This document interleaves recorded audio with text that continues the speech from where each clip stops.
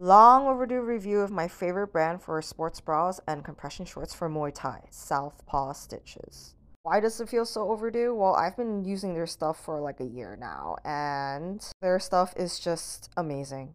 I do my strength and conditioning in them, I run in them, I train in them, I fight in them. They're so freaking comfortable. Their sets come in this color, my favorite color, blue, with the color I wear most, black.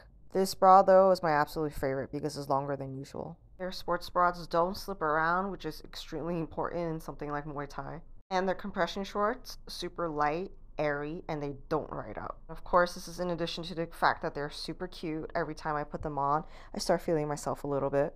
Okay, feeling myself a lot. If we show up to the gym accidentally wearing the same bra, we're gonna take photos. The brand is owned by two Muay Thai fighters, one of which is a former fashion designer for Calvin Klein.